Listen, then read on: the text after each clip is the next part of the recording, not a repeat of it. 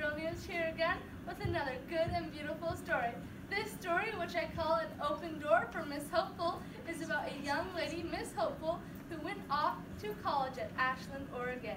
Miss Hopeful was blessed with a nice roommate from church during her several year stay at Ashland. In those long ago days, there were regular singles activities in the church, and Miss Hopeful enjoyed attending them. Winter of 1988, Miss Hopeful met a witty fellow by the name of James Hansen at a Seattle area winter weekend.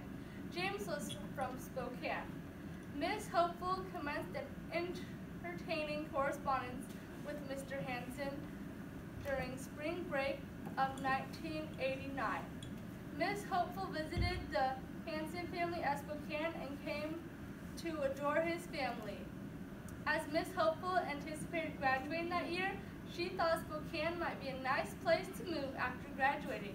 After all, Spokane was one of those cities where God placed his name as a Feast of Tabernacles site.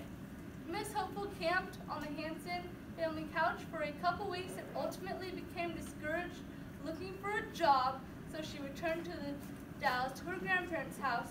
This first scene occurs at the Rockford Grange at Sabbath services, the Sabbath after she returned to the Dalles.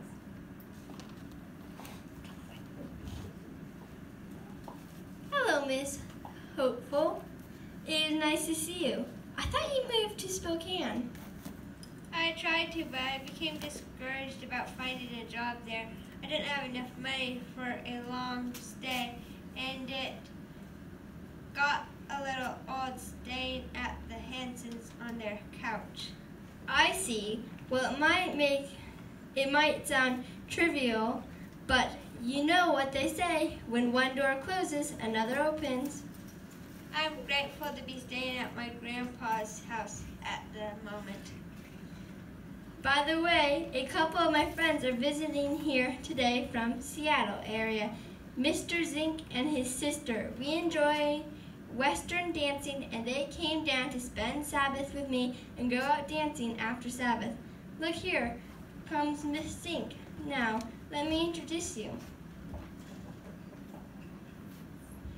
Hello, Miss Zink. I'd like you to meet Miss Hopeful, who recently graduated college. Nice to meet you. Nice to meet you too. Well, it looks like church is about to start. I'd like to chat some more after church.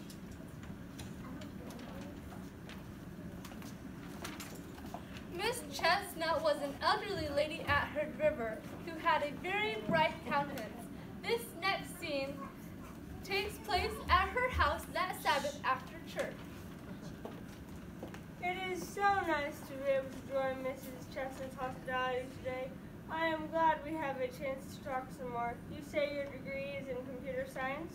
Well, there is a lot of computer activity in Seattle. I recently returned from Spokane, where I spent some time looking for a job, and I'm not sure what I will do now. I have a couple empty bedrooms at my house at Kent, Washington, which is south of Seattle, a short distance. If you wanted to come and stay for a couple months, you would be welcome to. That sounds nice, but I don't have a lot of money. I wouldn't expect much, and there is a lot of yard work. I'd be happy to put any work you did toward rent. Thank you. I'll think about this and let you know.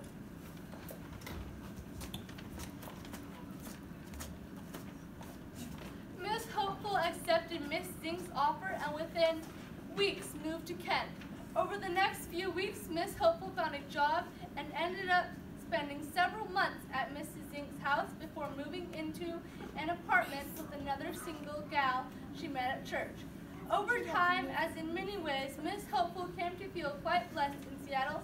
Miss Hopeful came to appreciate in a very personal way Proverbs 16:9, where it says, "A man's heart plans his way, but the Lord directs his steps."